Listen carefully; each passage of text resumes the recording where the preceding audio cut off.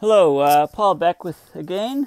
So I've got two umbrellas, or if you're from the UK, brollies. One of them is the money one, and notice the money one is on top of the earth one.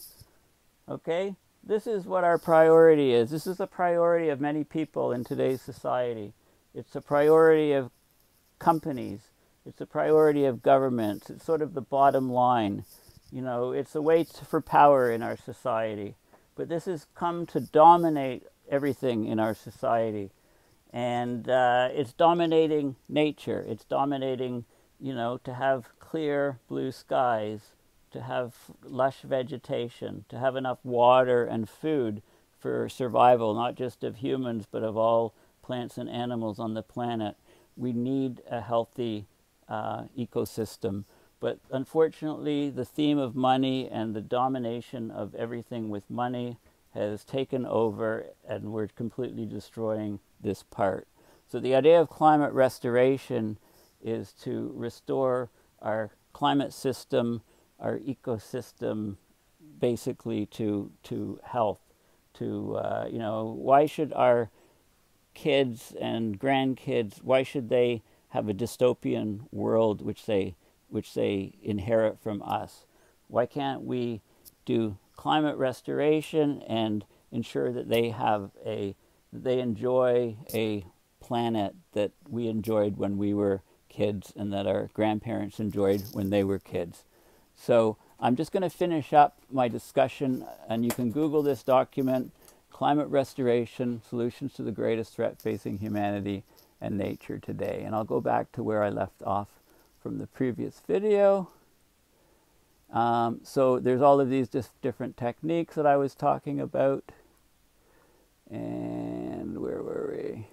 Yeah, so getting back here. So often iron is a limiting nutrient in the ocean.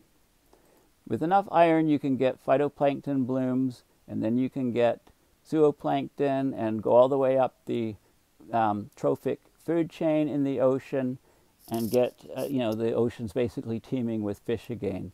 Now, large volcanic eruptions like Pinatubo in 1991 not only reduced CO2 levels for about a year by scattering nutrients, okay, far and wide from the ash, they reflect solar radiation and thereby decrease average temperatures of the planet, okay, depending on the size of the volcano and depending on how much of the ash and sulfur dioxide got up into the stratosphere.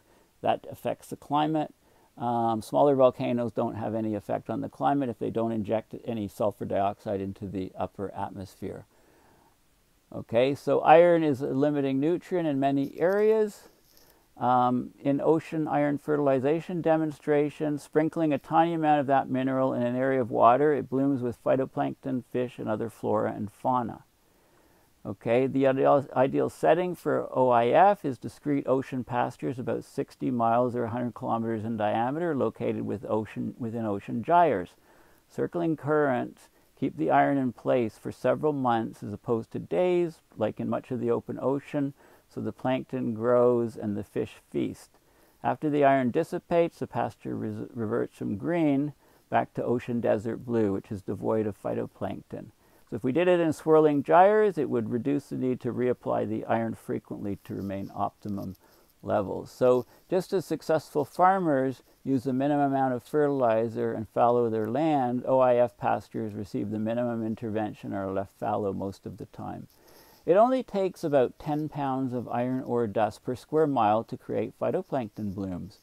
Now, if you compare this to farmers, they dust 90,000 pounds of fertilizer on 1 square mile of corn, for example. That's 9,000 times more fertilizer. That's 90,000 pounds versus 10 pounds. Okay, so you just need to sprinkle, you know, we have no problem about putting 90,000 pounds of fertilizer on fields, you know, on 1 square mile of corn. You know, 10 pounds in the ocean would you know, have compatible, you know, would have blooms of phytoplankton. Okay, so this is a key thing to do. And okay, what else do we have here? You know, there's more and more interest in it, small island states, etc. You know, it is a controversial thing.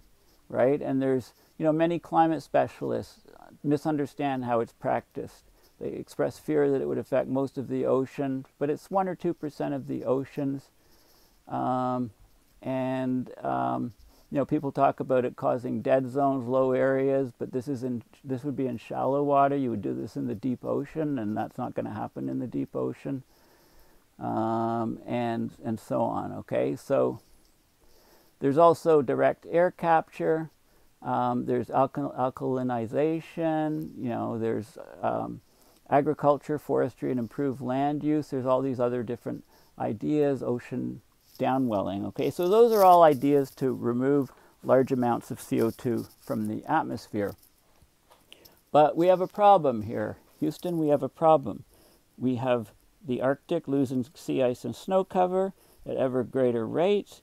We have thus a darkening Arctic, absorbing solar radiation, heating up like crazy, causing Arctic temperature amplification, causing feedbacks to further reduce sea ice and snow cover, further darken the Arctic.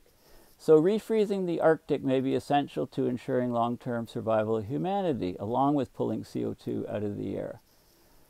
Okay, and the reason, if we lose the coldness, the refrigerator of the Arctic, then sea level will rapidly rise from Greenland melt rate. We have problems with methane coming up, etc. So how do we accelerate the transition to colder Arctic again? Okay, the threats of a melting Arctic are well documented. Restoring the climate requires both restoring CO2 levels back and accelerating the transition back to the icehouse state by rebuilding the polar ice caps. Okay, so one of the interesting ideas is using reflective sand in the Arctic. Reflective sand made from hollow microspheres of silica, a material abundant in the ocean. When sprayed over ice, the silica sand reflects sunlight, slowing the ice melt. And this has been done in demonstrations by a non-profit company, Ice 911 Research. The treated ice lasted several weeks longer into spring than untreated ice. When the weather warms and melting begins, the silica floats, remaining reflective like ice itself. So you have these microspheres about 50 microns in diameter. Okay, anything larger than 10 microns is considered safe. A micron is a millionth of a meter, or 1,000 microns is a millimeter. This material is safe to animals. It's chemically basically the same as sand. So it's like you're putting sand in the Arctic. A layer 1/3 of a millimeter thick is covering large areas, is enough to reflect large amounts of sunlight. So strategic use of reflective sand could also cool the Siberian continental shelf, where the permafrost is stored in the seafloor sediments. Okay, so marine cloud brightening is brightening clouds so they reflect sunlight, using nozzles to atomize seawater, and the salt crystals are of the size to cause nucleation of water vapor into cloud droplets, which are then highly reflective. Iron salt aerosol, and I'll do videos about all of these things separately over time, but iron salt aerosol is basically you add small amounts of iron to ship or power plant fuel. The iron salts that you generate are sent into the sky, where they have many positive effects. So in the atmosphere, iron salt aerosols, they react with methane. The iron salt aerosol catalyzes methane into CO2 and water. They increase the cloud brightness. They create cloud condensation nuclei for marine cloud brightening, and the iron gets into the ocean and fertilizes the ocean, which removes huge amounts of CO2. Okay, so that's another, and sea ice thickening is another idea. So I'll have a look at the nano bubbles on the surface of the ocean, highly reflective. Okay, so the idea of climate restoration is to do 3 phases. Agree on the goal, organize the funding, declare a decade of climate restoration, and forge a climate restoration coalition. Then we do the climate restoration over the decade. We select, pilot, implement, and scale solutions to 100% needed capacity.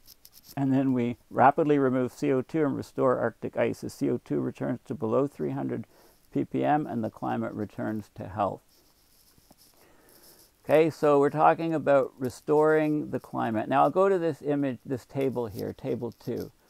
So this is the intervention, if you like, or the climate restoration idea. Again, I don't like the word solution so much for these, but carbon negative building materials. So it mimics, these are all biomimicry or geomimicry processes that mimic things that actually happen in nature. So carbon negative building materials, we're mimicking how shellfish build shells from carbon dioxide and calcium. Public financing is not required because the material that you sell, the material you develop, the aggregate you would sell, it would replace quarried stone, which costs $30 to $200 a ton. And at capacity, it could cost $50 a ton. So basically, you remove the idea to quarry stone, and you build the stone up from CO2 captured from the atmosphere. Investment per year for 10 years, $250 billion a year to build capacity to 5 billion tons a year. IRR 15%, internal rate of return. The estimate is from Blue Planet Limited. Check out their website. Ocean fertilization. Basically, it mimics volcanic dust fertilizing the ocean. $20 million a year to monitor it, to oversee it, $300 million a year to deploy it. And you generate these pastures. And these pastures, they remove huge amounts of CO2, and it pays for itself because they cause a plethora of fish, and you basically use that fish to feed the growing world population and give coastal economies a big boost. Combined with ocean fertilization, you use permaculture arrays with upwelling, so kelp forests near natural upwelling sites. And basically, you build these arrays to cover 1 million square kilometers per year for 10 years. And basically, those are some of the key things that can be done. Now, for Arctic ice restoration, you have ice thickening, and this is done a lot in the north already. For example, for ice roads in northern Canada, you just pump seawater from on top of the ice and it freezes, and you thicken the ice, you build up the ice overall, and you can use wind generators to do that. Okay, so that's for sea ice restoration only. Floating sand, which you cover on the ice and maybe glaciers to cause the reflectivity to be higher, to reflect away sunlight, keeping it colder in the Arctic. Marine cloud brightening to generate low-level marine clouds to reflect sunlight to cool the ocean surfaces. The iron salt aerosols, multi-pronged. Okay, one thing is to destroy methane. Another thing is the iron fertilizes the ocean. And the third thing is that the aerosols create the low-level clouds. Stratospheric aerosol injection is to put the sulfur dioxide up into the atmosphere to simulate the volcano. That can be used to cool the tropics and improve crops and save lives. Nano bubbles on the surface. Okay, so those are all of the different techniques. And, you can go on and read the rest of the document, but basically, the objective is, save the humans. It's not about save the whales. It's not about, it's ensuring that we have a viable planet to live on for our children and going forward. And there's lots of, different information here on tipping points and, other things like that. There's a whole list of references and, so basically, climate restoration is going to be a key thing moving forward, and I'll break up. This video is sort of a broad overview of all of the things. I'll be talking about some more of these things in Madrid. This is the website for ICE 9/11. You can have a look at it. This is the Blue Planet website. This is another website on creating a resilient path, Minerva Ventures. And again, go to my website and please support my work via PayPal, or go to my GoFundMe and you can support my conference stuff. And I'll be doing lots and lots of videos from the conference. I'm involved in lots of talks and things, press conferences, and I'll be meeting Peter Fiakowski. James Hansen is going to be there. I'll be, perhaps Tom Steyer. Greta's going to be there. So you'll see me appear in lots of different things, and I'll do lots of videos throughout the conference. Thanks for listening.